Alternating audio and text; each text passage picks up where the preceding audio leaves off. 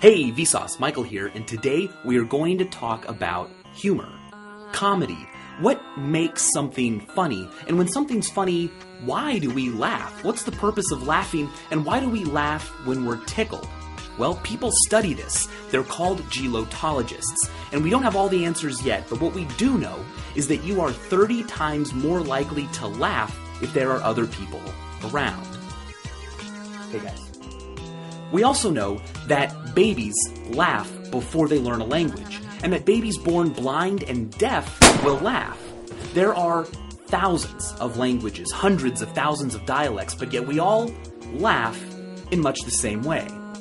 Our brains are constantly looking for patterns, ways of understanding the world and predicting what's next. It's to our evolutionary advantage. And so when something begins in a way that we expect, and then all of a sudden changes and surprises or delights us, we often react with laughter because we have just learned something. We've learned a new logical order. This theory posits that things are funny because there's an incongruency between what we expected and what happened, whether it's a dog dressed like a human or a clever use of wordplay. In other words, comedy is about learning. But once you've learned the new logical order of the joke, well, it ceases to be funny, which is why jokes are funny the first time, but not every other time after that. Take a look at this percentage sign. Alright, so you know what a percent sign is. But besides the percent, there's also a per mil and per myriad symbol. But that's not funny. Because even though it might be new information to you, it still falls right in line with the logic of the percent symbol. But when Dimitri Martin shows us with just one more line, you can make it look like a man cheering after taking a dump, well, that surprises us. But we don't only laugh when something's funny. What about tickling? How does that make any sense? Most of us don't like being tickled, but when tickled, we can't help but smile and laugh.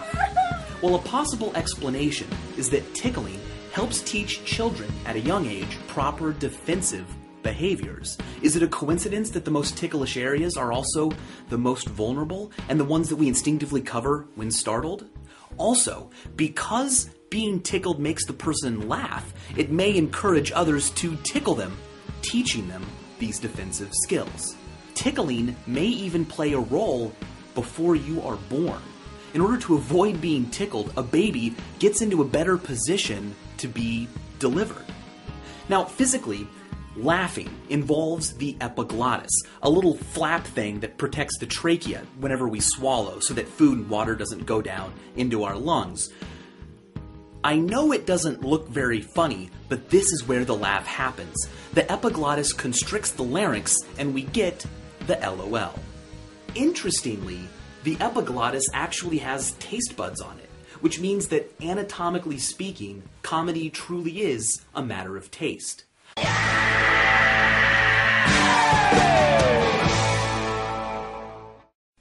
out of my house!